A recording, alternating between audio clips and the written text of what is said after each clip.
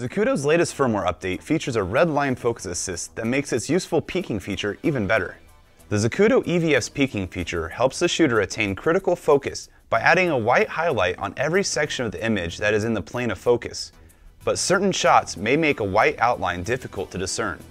This firmware update gives you the option of using the original white peaking highlights or the new red peaking highlights, which makes your focus plane even easier to see.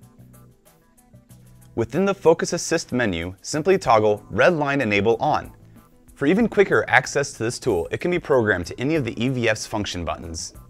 Within the Function Buttons menu, select one of the 3 available user buttons to link the Focus Assist Red Line option to. A great way to utilize this feature is to enable the monochrome feature within the main menu, while simultaneously using the Red Line Focus Assist to ensure that the red focus plane will be clearly visible on the monochrome background.